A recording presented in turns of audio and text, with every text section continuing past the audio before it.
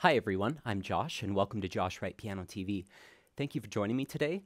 I'd like to go over a concept which we actually have not covered much on this channel, which is metronome use. This video is dedicated to one of our Pro Practice members, Grace, who asked if I could make a video on general tips for using the metronome. How often should I be using the metronome?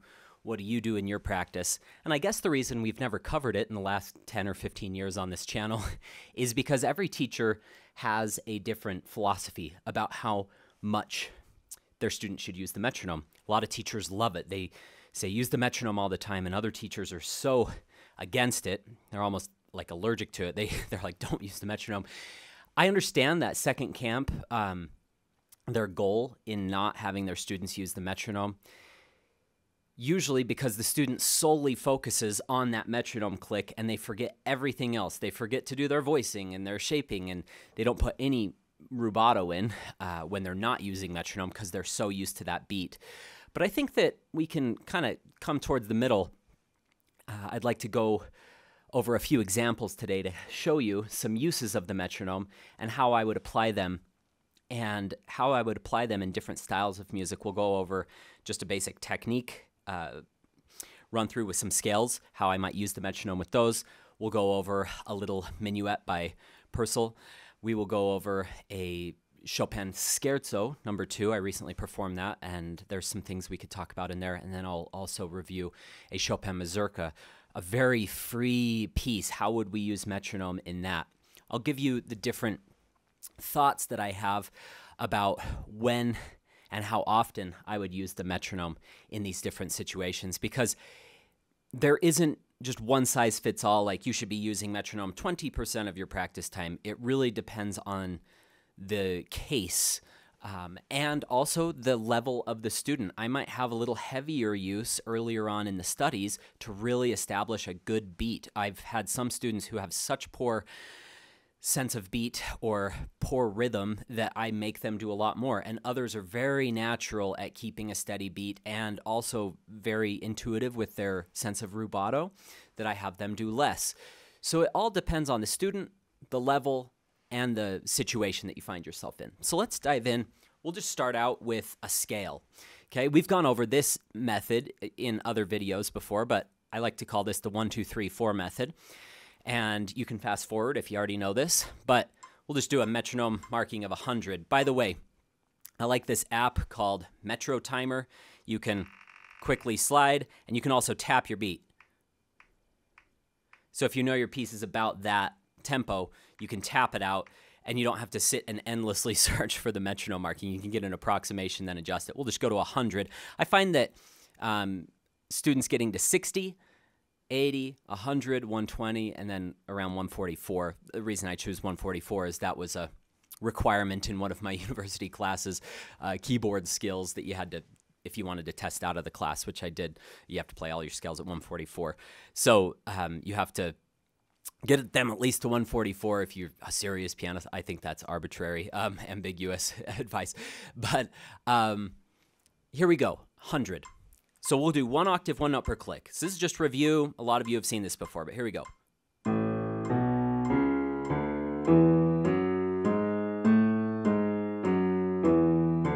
You can take a moment to reset if you need, or you can go right into it, like 2 octaves, 2 notes per click.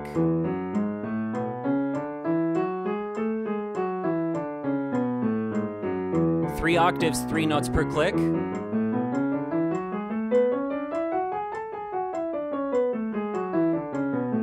4 octaves, 4 notes per click.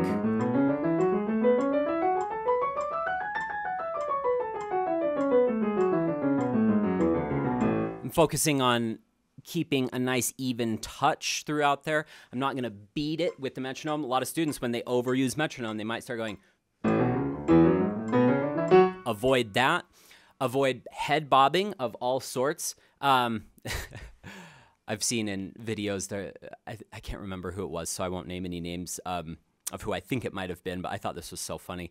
He's like, you're allowed to go, no, no, no in piano, but he's like, never can we do yes, yes, yes, because this makes our playing vertical. No is kind of this silly way of, you know, I'm playing this gorgeous mazurka.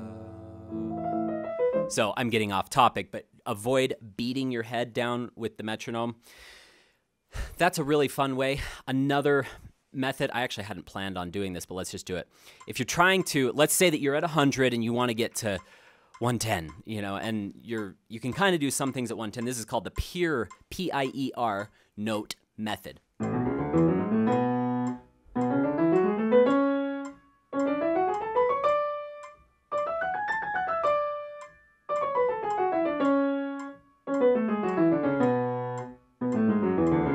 Making sure you keep the right fingering, but you go click, click, stop, and then you're going to replay the note that you just stopped on. I have a whole video explaining that. One of my students, Mitchell, actually showed me that many years ago, and I've given it to a lot of students, and that has helped a lot of students break through speed barriers. So that's another little hack that you can use in your technique. You can use that same concept with arpeggios. You may not be doing quite that many notes per PIER, but that should help. So that's our first example. Scales, how I might use the metronome. And I'm going to have the student turn the metronome off at least once a day.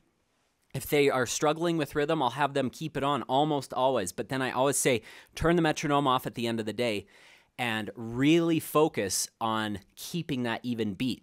Students often use this as a crutch to stay even. You don't want it to become a crutch. It's a tool to help you become more even and develop a natural sense of steadiness and an internal beat. But this can't be the crutch that you rely on at all times. So always, even if you're a brand new beginner, turn that off at the end of your practice session and try it without, maybe even record yourself, and then maybe kind of beat the metronome on with your beat the metronome with your recording as it's playing, and just see about how much you fluctuate. Music is a natural, living, organic, breathing thing. It is not even Bach's music, which a lot of people say should be metronomic. No, it shouldn't. I mean, it should be close, but it should not be metronomic. And I'll probably offend a lot of people by saying that, because it's a living, breathing organism. If you take, this is a dangerous example because people have their qualms with pedal as well. Time, see, I'm a little time on that. And then maybe not so much time. There aren't many instances in music where it should be 100% metronomic. I do think scalar work can be metronomic, so take it for what it's worth. Next example, Purcell Minuet in A minor.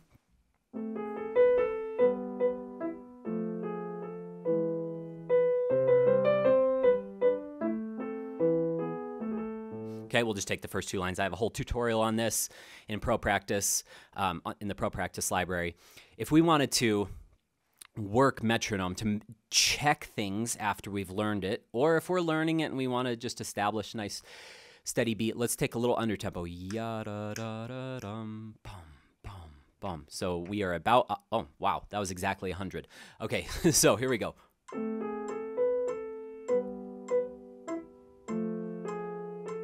I'm doing terrible fingering in the left hand. Sorry about that. So that's why I touched the pedal. So I wouldn't use much pedal in here.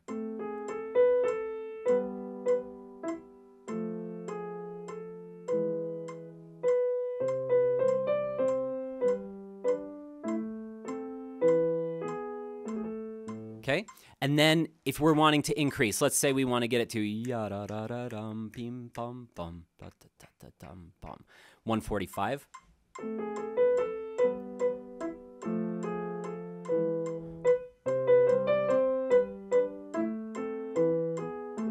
Okay, if we want to get from 100 to 145, we can do a few things. My teacher, Susan Doelmeyer, who I still go see a few times a year for a lesson, she's just so brilliant. She had me do 4 in intervals of going up 4. So I do 100, 104, 108, 112. I think that's a nice interval. You could do 5. It's not that much different. I do notice doing 4 seems to help if because it's a little smaller of an interval. So by the time you get to 20, like 100 to 120, you will have done one more iteration than if you'd gone by 5s. If the passage is really tough, you can just go up by 2 metronome markings at a time. One of the other aversions teachers have to metronome is it's a huge time suck if you're doing stuff like this, like 100, 102, 104, 102. But my response to that would be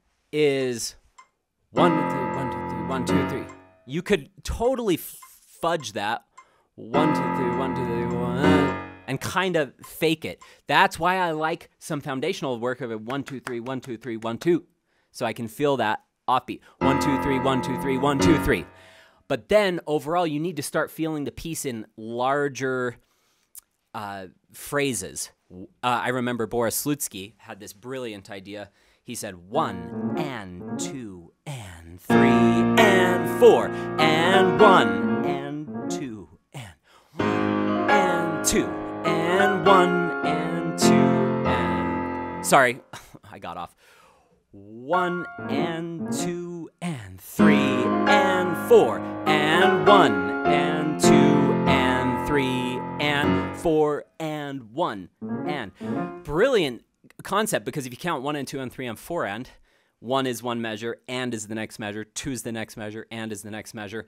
You never get off with your counting. You might think, did I do all those measures of rest? If you do that, he also said the same thing on Scherzo 3. 1 and 2 and 3 and 4 and 1 and 2 and 3 and 4 and 1 and 2 and 3 and 4 and 1 and 2 and 3 and I like to take a little faster there. So that gives you an idea of cleverness with counting, along with marrying this idea of using metronome for smaller beats and then bigger beats.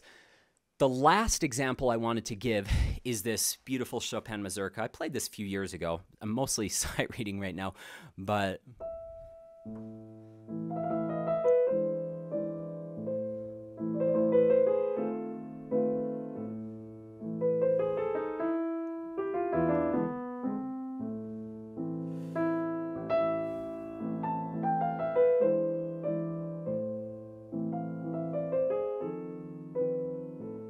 I mean, gorgeous, gorgeous music. You might think metronome has no place in this, and I would say it has no place 98% of the time, 99% of the time. But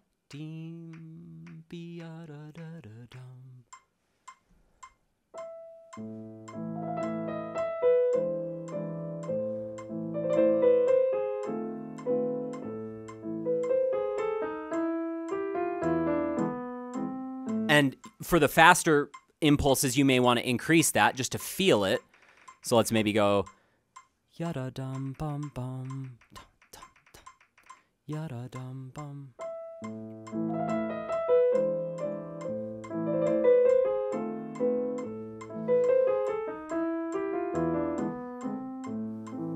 Mazurkas are one of the most extreme examples. Nocturnes you could get by with a little bit more evenness. Why would I ever use that? This is the last concept I wanted to focus on in this piece. As you are developing your sense of rubato, if you're listening to recordings by Sergei Babayan, my favorite pianist, or others like Cortot or Ignaz Friedman, those with very loose sense of rubato, you can get out into no man's land, and you might be thinking, I think this sounds good, but you might be doing weird things like...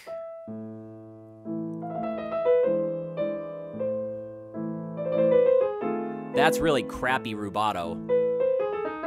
It's too random. It has to ebb and flow. Now, rubato is subjective, but that one was bad because it was choppy. It suddenly sped up and then suddenly slowed down, and there wasn't any rounding, so... round. It can quickly get faster, but it can't suddenly get faster. So take time there.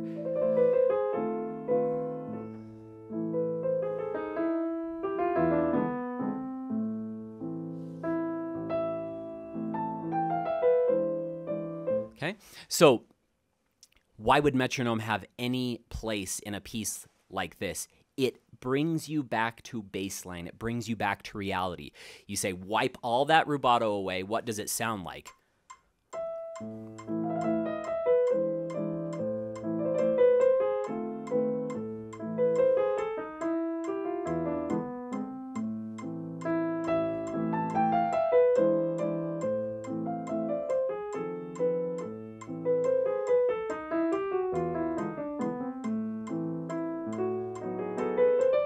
And then you turn it off and you put the magic back in, but you just felt what baseline is. So more often than not, students don't go from baseline to craziness all in one step. They poison themselves by degrees over the course of the week or 2 weeks between when I see them. And then they've got overall a good sense of rubato with some real weird stuff. If they had just done this maybe every 3 or 4 days or even once a week, for just a few times through the piece or even through a small section, they would have felt, okay, I feel this. This is really weird. I remember my favorite example of this is something I did that was really dumb. I remember playing Schumann Sonata. Really gorgeous piece. You should listen to Argerich's recording if you've not heard that. I love that recording. And she plays like the wind. I couldn't play like her. But I remember I was at Michigan with my teacher, Logan Skelton, and he let me get away with a lot of tempo fluctuations. And I came back to Utah and I played for Susan while I was here, like over a summer break or something. And she's like, "Oh, this is good, but do you know that you're drastically increasing these two lines?" And I thought, oh, I don't think I'm going that fast.